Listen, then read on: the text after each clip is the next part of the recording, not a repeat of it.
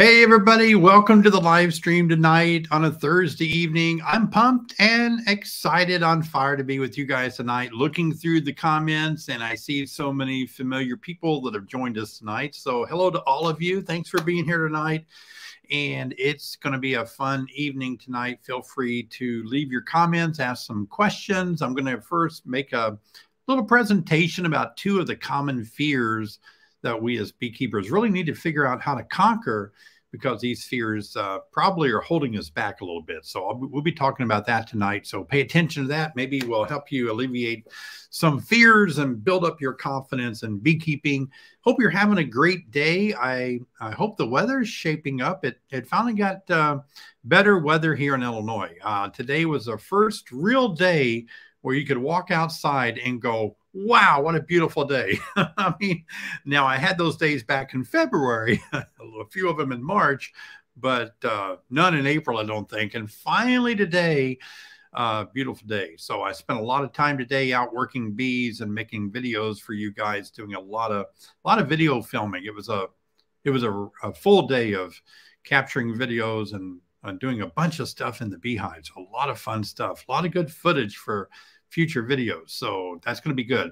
I'm going to be publishing a video tomorrow on moving hives. It's going to be a really good video for you guys to watch if you ever have to move a hive. We'll talk in the video. I'm going to show you how I moved a hive on the same piece of property, big, gigantic hives.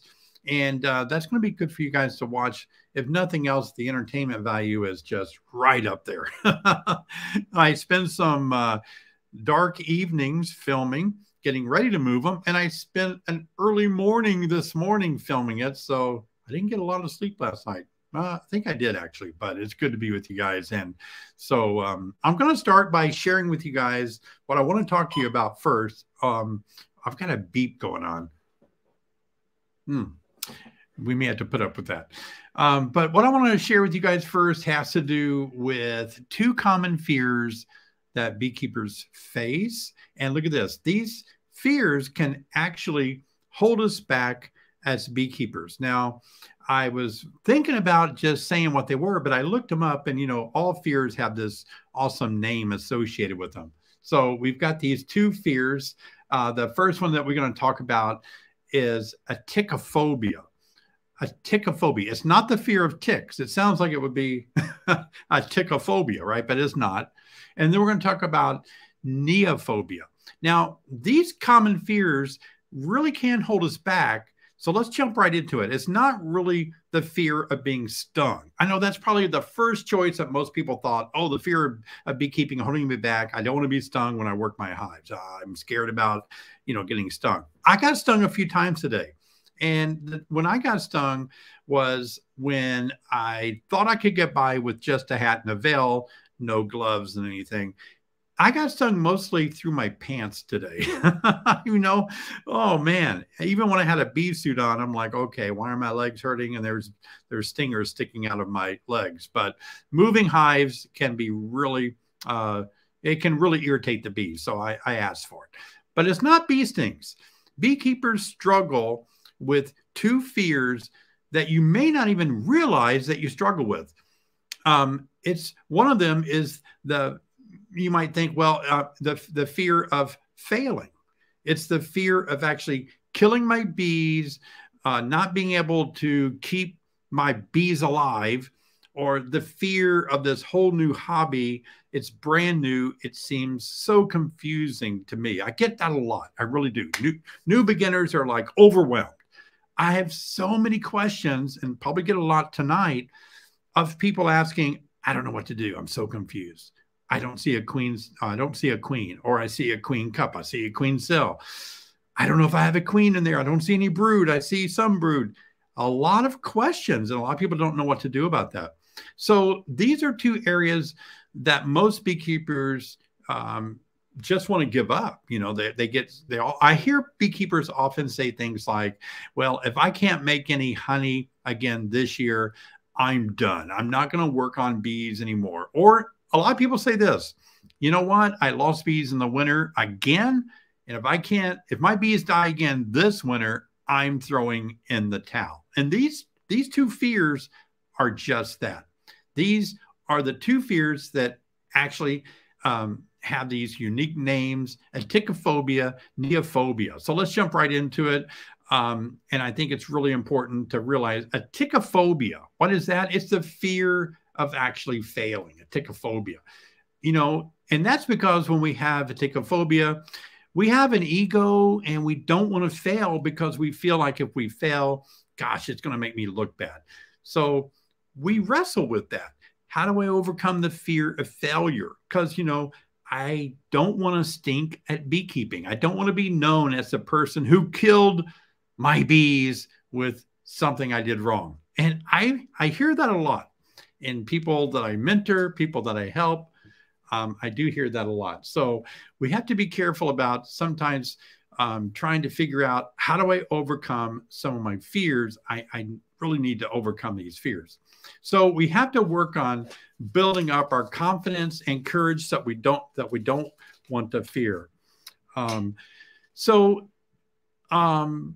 see. Sherry's having a little problem with the monitor downstairs. So, okay. Okay. Okay, I can't really go down and help you right now. So Sherry says she's having trouble with her end of the deal. So we'll have to work on that, I guess. So let's get back into it today. And thank you. We have Big Dog Apiary Farm. Thank you for your donation of $40. I really appreciate that so much. It means a lot to us. For any of you that make donations on Super Chat, so really do appreciate that. So what do we do to overcome these fears? We have to work on building up our confidence, building up our courage, like working without gloves, for example. Let me give you an idea. Some of you might say, you know, I really fear what I'm going to do. How do I learn to work with bare hands, for example? I'm too scared to try that. That's a big fear. I want to kind of, you know, work bees, but now I'm going to have to learn to work them barehanded. What do I do? Well, one of the ways that you can do it is wear your gloves for a while, but then when you want to work barehanded, just take one glove off. You know, just take a moment, take a glove off for 1 minute and just move slowly, see if you can get used to it. And then you can say, okay, I see how this is going to go. It's going to be okay. I can do this. So if you don't just take off both gloves, pile in there, that's too much. So learn to work into it gently and overcome some fears that way. And you also need to realize that you're not the only one who has ever had a fear in beekeeping. Some of the things that we have to do to work up our confidence and our courage takes a long time. And you're not the only one that struggles with these fears. Believe me, all of us have had the same fears. A lot of times people think I'm the only one that's working with these fears. I don't know what to do about it. So you're not the only one. So just be patient and just understand you have to learn, you have to adapt, and you have to try new things. So you're not the only one. Learning is going to help you a lot overcome some of your fears for sure. And achieving more knowledge on the subject is always the best way to overcome your fears. We're always scared of things that we don't know much about. So that's really important, to really put time in and overcoming your fears by gaining more knowledge on the subject. We appreciate that $20 donation. That's my biggest problem, fear of killing my bees. I know we all feel that way. It's always overwhelming to think, boy, there's so much going on in the beehive and I need to watch for mites. I need to give them room to grow. So I appreciate that $20 donation so much, really do. Yeah, it's a big fear of a lot of people. They feel very responsible. We don't want our bees to die. So I understand the aticophobia, the fear of, you know, it's just learning to adapt and keep trying new things that work. None of us want to fail. None of us feel good about failure. I mean, we're really wanting to succeed. I think that's really important that we learn to succeed. And it's a lot easier to fail. Isn't it really? A lot easier to fail than it is to succeed. To succeed takes a lot of hard work. You know, if you want to be a successful beekeeper, it's going to take a lot of hard work. If you want bees to fail, it doesn't really require you to do anything. They'll fail on their own, right? So keeping bees alive, keeping them healthy requires hard work. It takes time. It takes a lot of time, and it takes money. You have to buy green drone comb or another super, give them more room to grow, a mite test kit. You have to buy a smoker. You know, you got to spend money, and you got to put the effort in. And so, but even get this, even after you work hard, you put time into it, you spend money, they can still fail. It doesn't mean you're a bad beekeeper. You know, your bees can still get Nosema ceranae, even though you've done everything perfectly, and they can die of that microsporidium. So it happens. You know, you can do everything perfectly. Your bees can succumb and get overpowered by the bacteria brood disease of American foulbrood, European foulbrood. So we have to hang in there. Beekeepers that hang in there and keep going really do have this ability to have a mental strength and a fortitude to keep going even after setbacks and failures. You're just like, I'm going to stay in there even after I have all these failures and all these setbacks. I'm going to hang in there and keep trying. So sometimes we really do struggle with that. Now, that brings us to the second fear a lot of beekeepers have is neophobia. You know what neophobia is? It's a fear of trying something new. Now, when you first think about beekeeping, you might have this neophobia, like, I'm too scared to try beekeeping. Oh no, I don't know if I can do this or not. We all have that fear. Those kind of fears are healthy for us because we need that to protect us from doing something that can harm us. So that's good to have that kind of fear, right? Trying something new, trying something different. It's fun. It energizes us, but it brings a little fear. But sometimes, again, we fear as beekeepers, we're going to fail at something. So sometimes we don't even want to attempt it. Or we may be doing something that someone else is telling us to do because we're too scared to try something on our own. We're like, I want to try something new, but my buddy down the road that got me started in beekeeping says never to do that, so I'm never going to do it. Sometimes we're governed by a personality on YouTube or someone that we really admire, and they're telling us how to do things, and they advise us against something, but we really want to try it. And so sometimes we are just faced with a fear of trying something new because someone's telling us not to, even though we'd like to, or trying something different. You know, sometimes we're like, this year I'm going to go without treating and see what happens. But everybody says, that's not going to work out well for you. Your bees are going to die from mites if you don't treat them, so on. But maybe you feel that kind of pressure and you don't want to look like an idiot. So you keep kind of going along with the herd mentality instead of trying something new. Look, everything that we have, it was once new. You know what I mean? So everything that we do with bees, it was once new. Langstroth invented the Langstroth hive. Before he did, it wasn't. It was bees were kept in skeps. He invented the Langstroth hive or created it or kind of got it shaped the way he wanted to with removable frame and bee space. And now we have a new hive, which isn't new anymore, but it was new at one time. The smoker was new at one time. And so when things are new, people don't like them at first because, you know, hey, new might mean a failure. It's not going to be a good thing to do. So trying something new, sometimes we repeat our own mistakes instead of trying something new. That's really something I find that's humorous. People will continue. I appreciate the donations, by the way. I'm missing them, but Charlie, thank you. I appreciate that. So a lot of times people make the same mistake over and over again because they're doing this. They're making the same mistake. I lost my bees again this winter. What did you do differently? Nothing. Well, you need to try something differently if your bees died in winter and you keep doing the same thing. Try something different. So don't make your same mistakes over and over, doing what other people tell you. And a big one is we're ashamed or we're embarrassed when we mess up. And that keeps us from trying something new. For example, queen rearing. I've been talking a lot about queen rearing. My last video that I made yesterday or the day before was about handling queens, putting the attendants in little cages. That was a fun video to make. If you haven't seen that, check that out after this live stream. But queen rearing, raising your own queens, is one of those areas where many, many beekeepers are afraid to try. And yet it can transform your beekeeping skill, your beekeeping yard, your beekeeping success, your operation. If you have the ability to have a queen available just like that, at a moment's notice, you can drop a new queen in a hive where a queen's failing. You don't have to think about, where do I buy it? What is the genetics, or what is the race, if we want to say that, the type of queen that we're going to buy? How soon can you get it to me? Do I have to kill my old? You know, if you raise your own queens, you have so much more muscle and power to operate your bees the way you want to. And if you raise your queens the way you want to, you can control to some degree the genetics. You raise queens out of hives that you love, hives that are doing good against diseases, pests, making a lot of honey for you. They're easy to handle.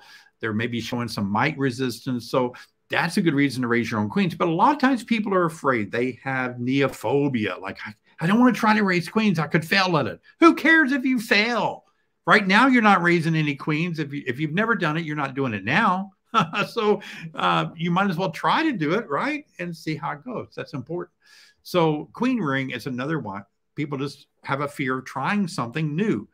Trying something new within beekeeping. Once you start beekeeping, try to go without gloves if you want to, if that's important to you. I don't like to go without gloves anymore because I don't like getting stung in the hands.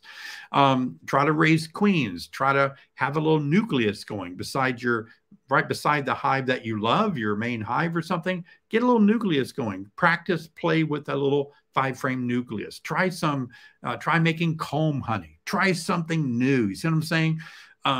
Try a different approach to controlling mites if you're not having success. Try something new within beekeeping. It's okay. Sometimes when you're trying something new, people fail to try because they're afraid that they're just going to fail at it and they're going to be ashamed. Well, how to overcome this fear of starting something new? Do it in baby steps. Don't have to raise 50 queens to prove you're successful at it. Try to raise one queen. You know, do your graft a few, 5, put them in a starter hive. After a day, put them in a finishing hive, which is just 2 deeps with a queen excluder in the middle. See if you can raise one queen, just one, baby step. If you don't succeed, try again. And so always give yourself time for this newness to sink in and for you to learn that it's okay if it takes a while. Something new doesn't mean you have to be successful with it. What happens with you guys sometimes, and me, we see somebody on YouTube show us how easy it is to do it, and we try to do it, and it's not that easy, and we failed at it, and we think, why is it so hard for me? Because they've been doing it for years. They've done it so long that they can make a video about it. They failed. They were suffering through getting used to it, just like you're going to have to do too, okay? So it's okay just to spend time, let the newness sink in. Stop expecting instant results and perfection. A lot of you might be dealing with that tonight. You might be thinking, you know what? I'm dealing with always trying to be perfect. Trucker for Life Gaming. Yeah, $5. Not highly allergic, but advice for someone allergic who wants to get into beekeeping, really want to get into beekeeping. All right, let me wrap this up and I'll answer that question. So yeah, perfection. Stop trying to be the perfect beekeeper with 0 mites, with thousands of gallons of honey from one hive, with bees that don't sting. I mean, you're living in a fairy tale land if you think that your bees are going to perform perfectly. No. And just because they don't, it doesn't make you a bad beekeeper. So kind of like wrapping it up, just remember these 2 common fears can really hurt us if we're scared about failing and if we're scared about starting something new. That can cause us to be set back. All right, let me start with this question tonight. Let's see, it's about 20 after 7. So if you're not highly allergic to bees, I'm going to move my screen over here so I can look at you guys. I thought it was. Give me a second. But if you're not highly allergic to bees, I'm not sure what that means. Maybe you're like me, and if you get stung, it really doesn't bother you that much, except maybe you might have some localized swelling. That's kind of the difference between, what's the main difference between a local reaction and anaphylactic shock. Anaphylactic shock means our systems start shutting down. We can't breathe. You know, our heart heart rate changes, blood pressure changes, it can get systemic. That can be deadly and dangerous. If not too highly allergic, what happens means you just have a local reaction. So if you have a local reaction and you want to get into beekeeping, what do? Well, I guess that means that you're like the rest of us. I got stung on the arm today, a few times on the leg, a little sensitive spot there if I touch it, but it's not swollen or anything. Here's what you do. Wear a lot of protective gear. There's no reason to be stung. You don't have to prove you're a hero and be a show-off out there. Look what I can do in my shorts, sandals, and a tank top and no hat and veil. I don't recommend that at all. Bees at any moment can kind of get too defensive for you dressed like that. So wear a lot of protective clothing.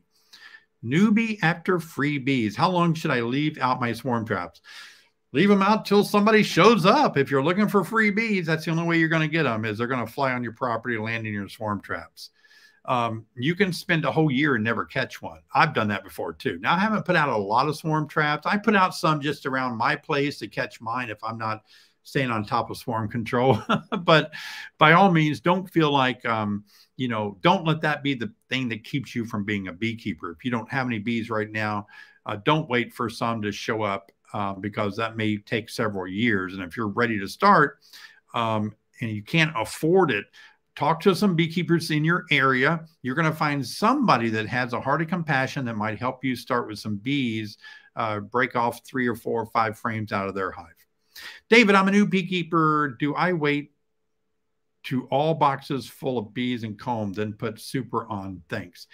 Good question, Randall. I'll tell you what I always recommend in my online beekeeping courses is that you wait until each box has 5 to 7 frames drawn out. The wax is drawn out by the bees and it's got bees on it. At that point, that's when you want to add the next box. So if you have a deep box with 5 to 7 frames drawn out with bees on it, add the next deep box, 5, 7 frames. And when that gets drawn out good, add your super. You're going to put that queen excluder between your super and that deep box. So I hope that answers your question. Yeah. Always think about, are my bees going to chimney up the middle if I add too many boxes too quick, or do I give them time to spread out in the middle? That's really the key factor in helping those bees expand that way. So good question, Randall. Appreciate that. All right. Well, Trucker Life Gaming, a $5 donation again. Going to start buying everything soon. What is the best time to buy bees in North Alabama? Not really familiar with the time and that much time difference in North Alabama is about your weather and all, but certainly you're going to have to find out, when is spring in Northern Alabama. If it helps you any here in Illinois, we start selling bees in January, and we like to have people put them in their hives about the end of April. So you're at least a month ahead of us. Hayden, hi, I've seen some people who feed the past year's excess crystallized honey back to the bees. What are your thoughts? I would never do that. Never, never, never. But again, never say never. The reason I don't like to do that is because bees aren't really good at handling crystallized honey or crystallized sugar, because it takes a lot of moisture to break that down. What I've seen is that bees actually just take that outside the hive, if you've noticed. Crystallized honey is hard. Bees don't have teeth like we do. They can't chew that. They're going to need a lot of moisture to actually dilute that, the crystallized honey, diluted enough where they can actually start drinking it as a liquid. Matthew, good to see you. Have you ever tried the COT mite test? I bought one to try. I like the idea of not killing bees to test. We all like the idea of not killing bees to test. Yes, I have tested. I've got a video that I made here on YouTube where Dr. John Zavishlak and myself and my friend Steve Rapaski, the swarm, he has a book on swarm control. Both all of us are EAS master beekeepers. All 3 of us actually on video ran that test years ago on the CO2 when it first came out. It works. I mean, it anesthetizes the bees and the mites, and they kind of fall off. Some people love it because the bees wake back up. When we did it on the video, it took the bees a long time to wake up. And so that test is getting better. And so some people really like it. It's going to be a matter of preference for you. I don't really know the metrics on how, you know, how many mites are going to drop off in comparison to an alcohol wash. It might be very similar on the same number of bees. So yeah, that could be something that you're going to have to try. And if you like it and it works for you and you don't have to kill bees, by all means, that's what you should do. Hey, David, good to see you. Great name there, David. Oh, you split a hive today. Should we separate splits and how far? Oh my gosh. It is so hard to keep bees from going back to the mother hive, isn't it? So the further you can separate them, preferably 3 miles away, that helps a lot. It really does. You're going to get foragers going back to that original hive no matter what you do. So that's the tough part.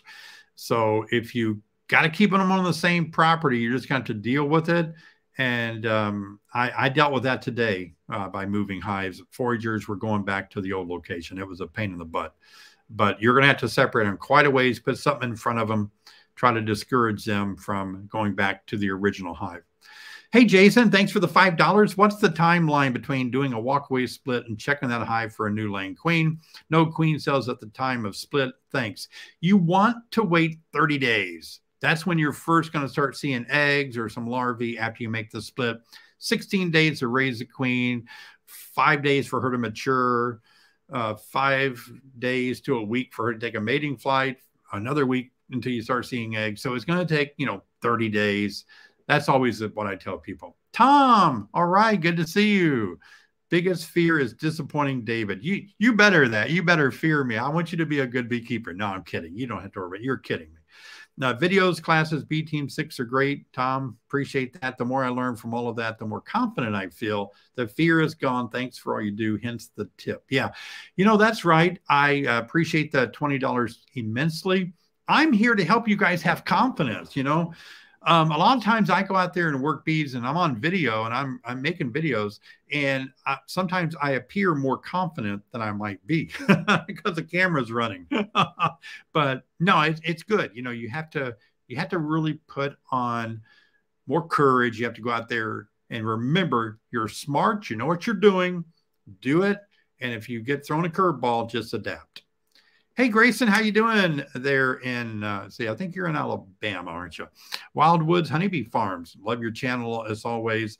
Been putting supers on the bottom lately to see if the bees draw it out faster. What do you think about under supering and the difference of top supering and bottom supering? Thanks, David.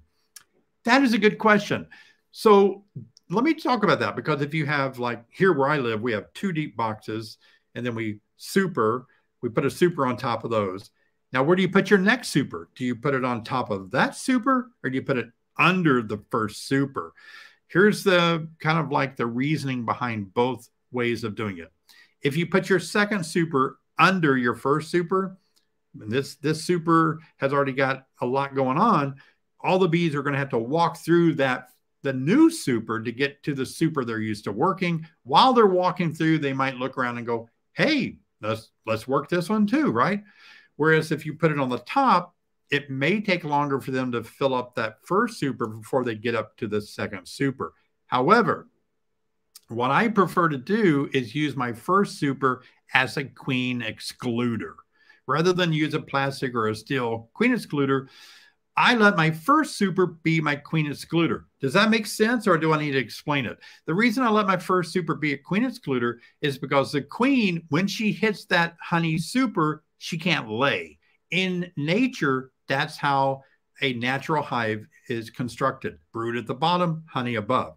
So when the queen lays and she's moving up and she hits a honey super, she turns around and goes back down 80% of the 90% of the time. She knows the honey barrier. So my queen excluder is my top super. Never had a problem with my other supers getting filled up above that because I'm not using a queen excluder, which is also called a honey excluder because the bees have to wiggle through there and take the nectar up there.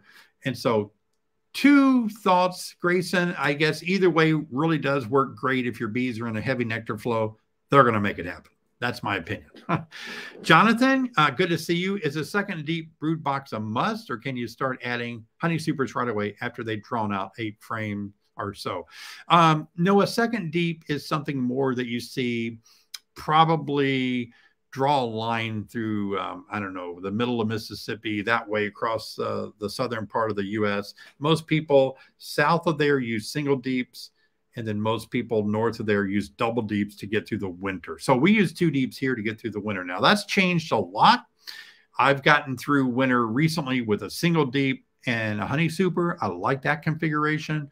Leave them something to eat, but we have very cold weather. If you're in a climate where your winters don't get below freezing very often or much, then you could probably get by with a single deep, and you're going to feed them on top or give them a winter be kind or keep a honey super on there.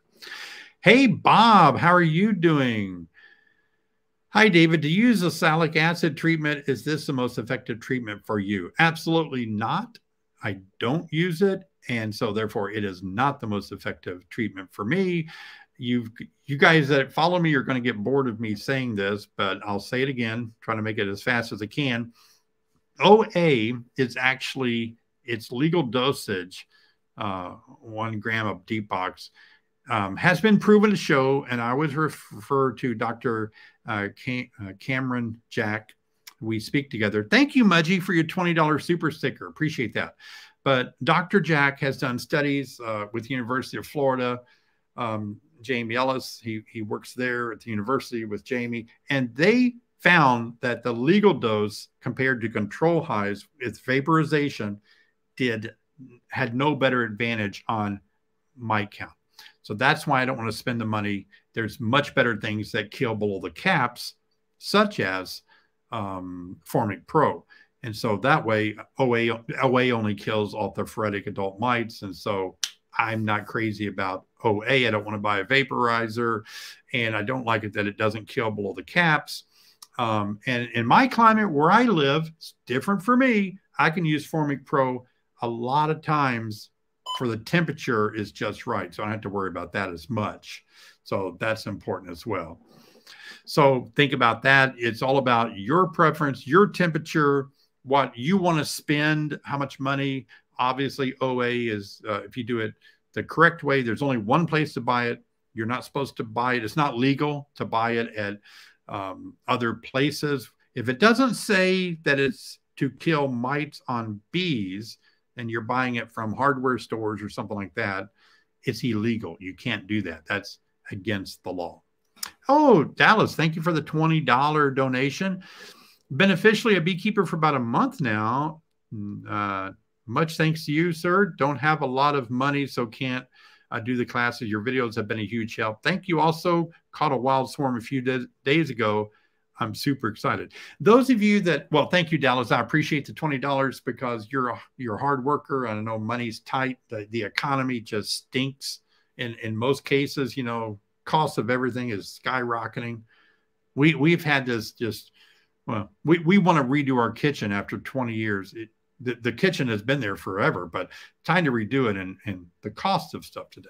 But a lot of times when people first catch their first swarm, it's so surreal. It's like, if you've never seen a swarm, it's just like an otherworldly moment. And so it's so fun. So maybe that's why you got excited about grabbing that swarm. That's good. Again, thanks for your $20. Appreciate that. Oh, a Snoopy. Nice. So what is your favorite thing to do with beeswax? Yeah, it's a good question. Make queen cups. I have a video where I show you guys how to make queen cups with a little wooden thing that my father-in-law made me. And we love to make queen cups so we can raise queens. So, but I use it for other things around the shops. We have a lot of activities with bees that we need beeswax. When I'm grafting, sometimes I need to make my cell bars fit more tightly into my graft frame. So I use a little extra wax to push it in. But we've used beeswax for candles, for a sticky drawer, put a little beeswax on there to make it work a little better. So beeswax is, I love the smell of beeswax too. What's the best piece of advice that you had to learn yourself, discovered on your own? Ooh, that's a good question. That's tough. There's so many of them. You know, a lot of things come to mind, like what kind of gear, what kind of protective gear do I need to wear? That's important. For a long time, I tried to wear as minimal as I could, maybe just a hat and a veil, no gloves. And that kind of slowed me down, because the more hives you get, then the harder it is to go slow, because you have so much work to do. And then you speed up not wearing enough protective gear, bees get a little more defensive. So I learned over time, okay, I got to really keep things well protected so I can move through my bees faster, get the jobs done. Just handling bees, knowing all about bees. The biggest thing for me is learning about bees. The more I know about bees, the better beekeeper I am. And even as a master beekeeper, certified master beekeeper, I'm learning every day. And I forget some stuff I learned too, obviously. And I got to relearn stuff. So learning things over and over is really important to me. Learning new things, memory, knowing what you're looking at so you don't have to look it up all the time. It slows you down if you see something and you don't know what to do. So try to learn as much as you can. I'm a trucker on the road 2 months at a time. Is it okay to let them be for 2 months at a time and then checking them when they get back home? Hey, if that's what you got to do, you got to do it. It's okay. It's never wrong for you to do what you got to do. 2 months is fine. Okay. I always like to see people test for mites once a month, but if you can only do it once every 2 months, that's what you got to do. Don't feel bad about it. Don't let other people make you feel bad. Thank you for driving that truck and delivering our supplies. We appreciate it.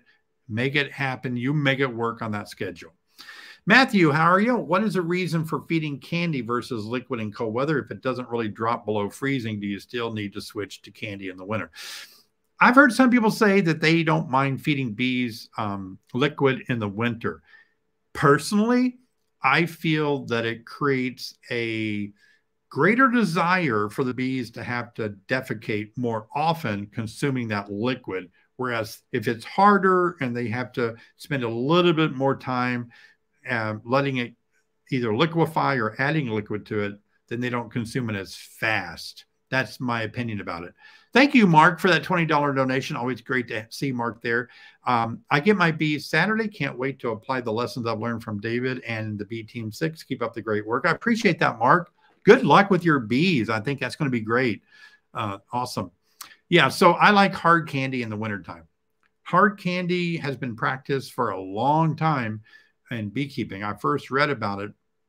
They were called candy boards way back in my 37th edition of the ABC XYZ beekeeping book. So they've been out there a long time. Samuel, thank you for your $5 donation. You guys really helped me so much with your donations. I can't tell you what it means to have this little bit of extra income that you're throwing at me, because as you know, it takes so much effort to make these videos. So your money is well handled by me to improve things. I appreciate it so much.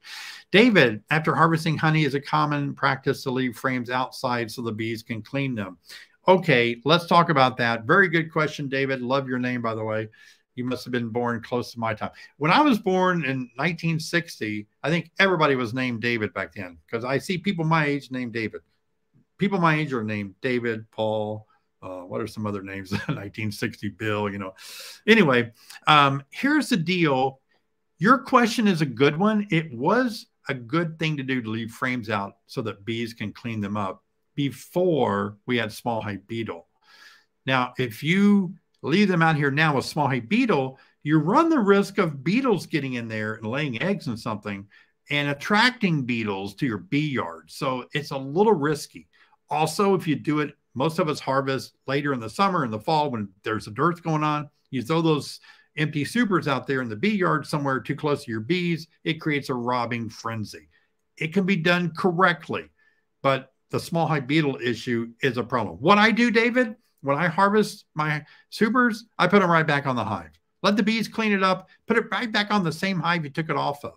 Let the bees clean it up. It's called a wet super. Let them add more honey to it. But yeah, I've put them out there before, but you run the risk of some things like small hive beetle or robbing. Hayden, how are you? So if the bees can eat candy boards, why can't they eat crystallized honey? Well, I don't know how other people make their winter feed boards. We don't crystallize the honey. We don't cook it to the crystallized point. So if you've ever used our winter bee kinds, and you can watch my videos how my bees will consume this within just a few days. Moisture from the hive actually makes this, I don't want to say liquefy, but I can't think of the best word to use, but it makes it liquefy so the bees can quickly consume the majority of it. So that's the difference. It's a technique we've created after a couple of years of experimenting with the solution to make the bees, the moisture from the colony, the excess moisture, and the bees' saliva to actually be able to consume the sugar as almost a liquid state. Caroline, good to see you. Other than your books, what books would you say is a must to read for more immediate or advanced beekeepers? Okay, you're ready? Get a pen and paper ready. You said intermediate or advanced. So here you go. Clarence Collison's book, what's it called? What You Should Know. I think it's called What You Should Know. Something close to that. It's by Dr. Clarence Collison. He used to be the academic advisor for the Master Beekeeper program at Eastern Apicultural Society, where I was certified. And yeah, that is a very in-depth book, What You Should Know. And I think it's on Amazon again. It's a great book. Anything by Tom Seeley is going to be good. Dr. Dewey, what's his name? Dr. Dewey Karen. Dr. Dewey Karen is a great person. We work with him at EAS as well. And anything he writes is going to be good. So there's a lot of big hitters out there that have written some great books. Those are some ones that come to mind. Newbie here, getting first package Saturday. Oh, getting excited. Thank you for the videos. Your videos took all my fears to total excitement to learn something new and amazing. Thank you. Well, good. Just be calm about it. Let's enjoy the experience of getting that first package, and let's not freak out, be too nervous. Videotape it, have somebody videotape you. Just enjoy the process. You're learning a lot about bees, so just enjoy this moment of learning about bees and what to do and how to handle them. That's good for you. A lot of people getting bees this weekend. Oh, Bob's getting bees. Looks like getting a nuke in the next week. Is it okay to set the hives up about 4 feet apart? Yes and no. Anything else you want to know? Well, obviously, if you put them too close together when they're new like that, they can take orientation flights. But in this case, they're nucleuses, so they really aren't going to leave because there's already brood in there. So you're at a better chance of them doing fine at 4 feet apart. The other thing is, some people say when their hives are real close together, then they can drift, and that might cause mites to go from one hive to the other. I don't know. I think robbing is where we get a lot of mites that are transferred hive to hive, but drifting can cause mites to get from one hive to the other. So you just got to weigh the odds, but I don't mind keeping my bees close together like that. I've had four hives on one pallet before, a 4x4 pallet, 4 hives. So, hey, Noel, how you doing? Installed 6 packages in mid-April, 5 of 6 successful. 1 needs to be requeened because she's missing. Used all of your advice. Queen excluder, 1-to-1 sugar on frames, top feeder. I considered it a success. Well, good. I always keep packages that we sell so I can monitor them and see how well they do. I install them on, just like a new beginner would, on undrawn comb, and I follow all the things I tell people to do. Mine have done excellent as well. I think if you don't feed them and you don't do the absconding precautions that I recommend you take, you can lose your bees, they can starve out, or the queen can die in her cage. So that's good that you followed the good advice there. Great. Hey, Rob, good to see you. Get bees while learning, or learn as much as possible first. Can't wait to meet you in Amherst. Oh, good, Rob. Be sure and let me know that when you get to Amherst at EAS. Get bees while learning, or learn as much as possible first. I like both of those, to be honest with you. I think both are fine. I kind of lean towards learn as much as you can at first, because you'll be at a better chance of doing it right. But at the same time, you can learn and learn and learn. And then when you finally start, sometimes you're like me, you can't remember what you learned, or you see something you don't know what to do about. kind of maybe split the difference. Learn some very good fundamental things about bees, like take my online beekeeping class or something. Learn the timing of bees. I think you should learn the biology of bees, the biology of the colony, and the biology of the honeybee itself. Learn basic information, then start and keep learning. How about that? I think that's a good answer. Hey, Michael, how are you doing? I get my nuke early Saturday morning. When would you suggest I install the nuke? Do you wait next day, wait an hour, wait 2 hours? Yes, yes, and yes. Any other questions? What I mean by that, it's not going to make any difference when it comes right down to it. Now, some people argue till the cows come home that you need to do it this way, need to do it that way. Doesn't really matter. You do it when you want to. If it was me, I'd go in and install them when I got home, just because I want them to get work, get busy. But you can do any of those things. It'll work fine. Okay, Dark Party, $5. Appreciate that. You're getting your first bees next Wednesday. Oh, you guys are getting your bees. Wow. I have 1 pack of Hive Alive fondant. Should I also have pollen patties? It's going to be around 65. You know, you need to do what you want. I really don't want to be the spokesperson of yes and no on any of those things. I've heard really good things about the Hive Alive fondant. I've met the gentleman that runs a company at Hive Life. I think it's a good product. The question of whether you need the pollen patty also, not if they're bringing in pollen naturally. So if you've got dandelions blooming, if you got some stuff out there already, I wouldn't use pollen patties because they're going to not really want them as much as they want natural pollen. Thank you, David Kennedy, for the $10. David Kennedy, another great name. Everybody's named David tonight. We're going to have everybody named David leave a comment. That's great. Okay, I installed my nuke 2 weeks ago, and I already have a queen cell forming. Should I worry, and could I split this nuke? I would not suggest splitting a nucleus because when you got it 2 weeks ago, it was probably 5 frames, I assume. No, do not split that. Don't split packages when you get them just to get more bees. Don't split nucleuses. Not a good idea. Got to build these hives up. Got to get them bigger. This queen cell that's forming, that's weird. Shouldn't happen, but it does. Bees never do what we want them to.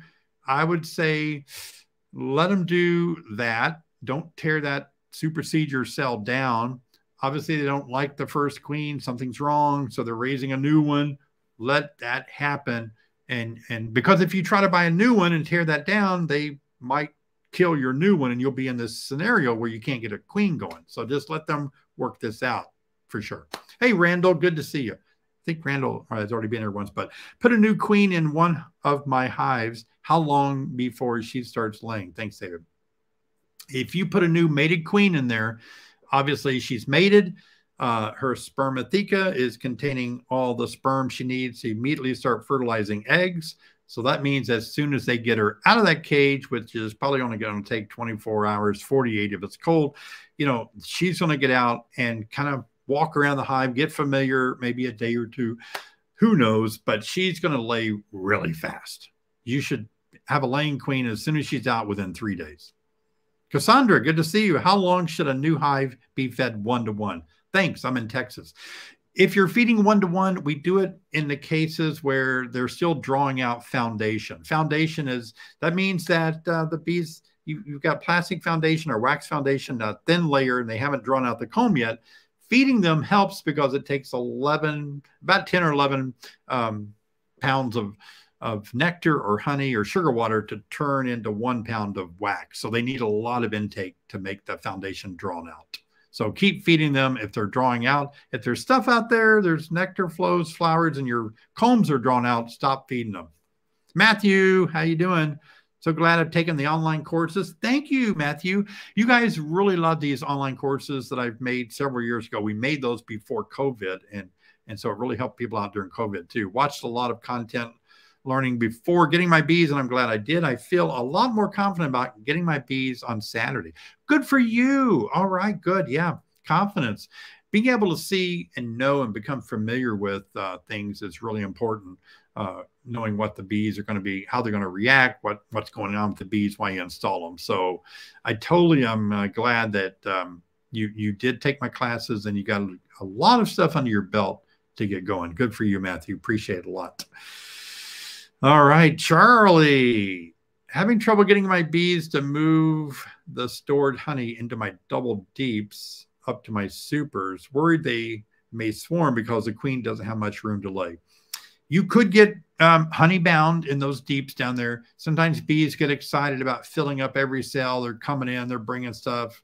They don't take it up to the super. They don't draw the super out fast enough or something. It happens. What I would advise you to do if you want to, if it's capped over, you could take them out and spin them in your extractor and put them in jars and enjoy them. Spin out 2 or 3 or 4 in the center just to give the queen more room to lay. Maybe that would help. Maybe that's what you might want to do. Otherwise, it is tough sometimes because they've kind of got their brood nest built and they're constructing it and putting honey where they want it. Yeah, you might spin out some of the capped over honey frames and do something there. David Moore, $10. Thank you. Thank all of you for you and Sherry for all you do. Yeah, we don't want to skip Sherry because it works so hard to keep things rolling and going, and handles more of the business side, the administration, the emails, and all. So, boy, Sherry is great to have as a wife and a girlfriend, a lover, and just a fellow business partner in the bee business here. So she keeps things going. So yeah, I appreciate you guys. You even spelled her name correctly. Wow. Thanks, David, another David. And you spelled Sherry's name correctly. All right. That's great, isn't it? Awesome. Good deal. Oh. All right. Any more questions?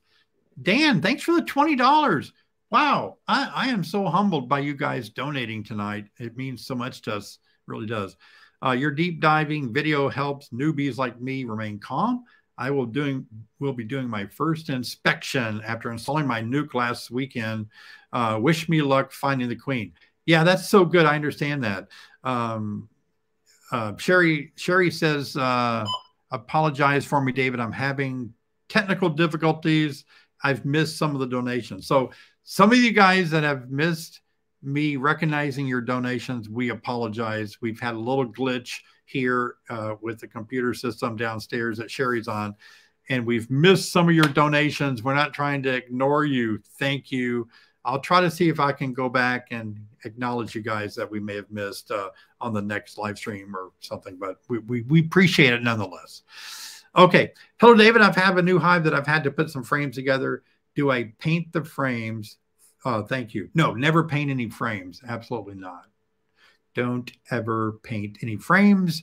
Bees don't need the paint on those wooden frames. I'm glad you asked that. That's really good. A lot of people think they need to paint the inside of the hive. They need to paint the frames. No, only wood. They'll put propolis inside the hive on the walls, so don't paint that, and they'll take care of the frames too. Can bees get lazy when feeding sugar water? I think what you are asking is, well, I've heard this a lot. It's just folklore that if you feed bees, what happens is they get lazy. They don't want to forage because the sugar water is right there in the hive. Most people also, though, they say, my bees aren't taking sugar water anymore because they're going out and getting things like off of flowers. So no, I don't think you're going to make a hive lazy. But certainly if there's things to forage on, don't spend time feeding them. Let them go out and get it. ECP Bees Coins Prospecting. Thank you for your $5 donation. I do remember talking to you at Hive Life. That was great. It was great seeing you too. Yeah, thank you that we're doing a live stream. I'm glad you appreciate that. Year 4, raising my own queens this year. Hi, Sherry, spelt correctly. That's good because Sherry is kind of downstairs at our other location here trying to make all of this work, and she's having some glitches. So she's pulling her hair out down there. So she appreciates you acknowledging her efforts a lot. I know she does. Hang in there, Sherry. You're doing fine. It's okay. We all make mistakes. I can't have a perfect live stream. It's not going to keep me from enjoying it and having a good time having a live stream with you guys. Just know we're not perfect. Art Monk, is mold in the hive a concern? No, not really. We're all going to see it's more of a mildew stain sometimes. Sometimes you can have the grayish white, greenish stuff on wet frames that happen, you know, wet comb. Never seen it affect bees. I made a video of taking a frame out that was moldy and yucky, and I put it in a strong colony. That colony cleaned it up in a matter of a week. It looked beautiful. It was gone. The bees flourished. Obviously, if the colony is really, really weak and it's all moldy and yucky in there and the pollen is all moldy and yucky, that's not a good thing. But I'm sure you're meaning like some, you know, mildew, mold here and there. I wouldn't worry about it. Carol Livingston, good to see you. Hello, David. Great chat tonight. My husband and I are one video away from finishing your Master Beekeeping course. I don't have a Master Beekeeping course. You must mean the ultimate course. The classes are great, and we have so much confidence beekeeping. Well, good. That is so good to hear. It's good to build up confidence. I think that's really good in beekeeping, because we're all going to have a better time keeping our bees the more confident we feel about beekeeping. And hey, it all comes down to your years of experience. The more you do it, the more often you do it, the longer you do it, the more confidence you're going to have.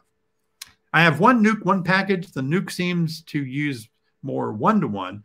Also seems like they are drawing out less than the package. Thoughts on this? Yeah, the nuke is the nuke seems to be using more. The nuke is using more because they already have brood established. They're already got a laying queen in there. They're already the business is full steam ahead. Package, starting up the business, not going to need as much one-to-one probably is my guess, and not drawing out as much. Let's see. Also seems like they're not drawing out less in the package. Package is kind of like a swarm. They're wired to make their home flourish really quickly with drawn comb. So they're trying to build the comb out. Your nuke already had that comb. So there's a difference there for sure. Yeah, I see that. Christopher Moore, here's a question for you. If raising queens, how do we prevent them from killing each other? I've been a beekeeper about 5 years, and I've never got into queen rearing. Yep. That is a very good question. And I'm going to do this for Sherry. I want to thank Cottonland Apiary for your $10 donation. That means a lot to us. Thank you. Thank you. Appreciate it. You must live in Cottonland. My mom and dad grew up back in the 30s, hand picking cotton in fields in Arkansas. Maybe that's not what that means. Yeah. How do you keep queens from killing each other is you never let them around each other. When you're raising queens, they're in their queen cells. When they get ready to emerge, 3 days before they emerge, you put them in a queenless colony or a nucleus or somewhere and let them emerge all by themselves. As simple as that. Keep the queens from touching each other or getting around each other. That's what you do to keep all these queens emerging by themselves in their own mating nuke. Hey, Robin, having problems with mold in my feeder. What do I use to clean it? You know, yeah, again, it's going to get, I've got feeders out there that are moldy looking. It doesn't bother me. I'm not too worried about it. If you can clean it with away from the hive, if you can clean it, whatever kind of feeder you're talking about, with a little bit of bleach and some water, that might knock that down. So that's important. You can learn more about queens also in Dr. John Zavishlak and my book that we wrote. It's a PDF file. We had to make some corrections to it yesterday, but it's available with the link there that Sherry popped up for us for those of you that are asking queen rearing questions. This is a great book on queen rearing. Hey, I think I may have one. Yeah, here it is right here. It's similar to this. It's a PDF file when you get it online. But John and I spent a lot of time putting this together to help you guys learn how to graft, learn how to raise queens, how to keep queens separated from killing each other. So thanks, Sherry, for reminding people. Just follow that link. Go to honeybeesonline.com is our website. Looks like we're nearing 8 o'clock, and you guys are just continuing to pour on to us tonight. Steve, thank you for your $20 donation. Appreciate that so much. I really do. And also, Mr. Honeybee Scratcher, appreciate your donation as well. So thank you guys. Haven't touched my 12 hives yet. Had 8 swarms that are doing well. Now I'm at 20 hives. I'm worried about my hives swarming as well. We've had so much cold, rainy weather. Now that it's gotten warmer and sunny, and I haven't had a chance to get caught up on all of my hives yet to do swarm prevention. I'm hoping they don't go off to the trees. So anyway, yeah, I feel your pain. I really do. All right, guys, it's 8 o'clock. So we're going to sign off. But let me first remind you guys to check out our website at honeybeesonline.com. Also, I want to thank you guys so much for what you're doing to my YouTube channel. You're watching it, you're subscribing to it, you're giving a thumbs up, you're leaving a lot of comments. Remember, I can't answer all your questions that you post as comments. I wish I could. My time is so in the bee yards and such. But if you bring those questions here on Thursday night, I'll do my best to run through them and ask the questions so much. Thank you guys. So again, I love my YouTube channel so much. It brings a lot of joy to me to know that I'm helping you. That's why I love my channel, because it's helping you. And I love making these videos for you. If nobody was watching, I wouldn't like making videos. So thank you. And also thank you for supporting my online courses. And if you want to know more about those, you go to honeybeesonline.com. My online courses, as many people mentioned tonight, is me teaching you. I really want to let you know I appreciate you buying my online courses. They're at your, it's a convenient way for you to watch me, just like right now, for me to teach you through these online courses. You can keep them as long as you want. They're yours forever. You can watch them at comfort of your home. You can put pause and watch them later. They're always going to be there for you, you know. And so it's really, it's not a Zoom meeting or anything like that. It's you personally watching me teach you. So thank you for purchasing our online classes, because I know you can go to a lot of places and get other classes. And when you support me, that allows me to do more of what I like to do, is have money. I do this full time. I work full time for you guys making videos. So it's kind of scary, but I make my living off making videos to help you guys. So when you leave donations like you did tonight, or you buy online courses for us, it helps us get our teeth filled and our flat tires fixed. So thank you so much. All right, guys, I'm going to say goodnight to you all. Thank you. Thank you so much. We'll see you again in a future video, or we're going to see you again next week as we jump into another live stream. So remember, every Thursday, be sure and check us out. See you later, guys. Thanks for joining us.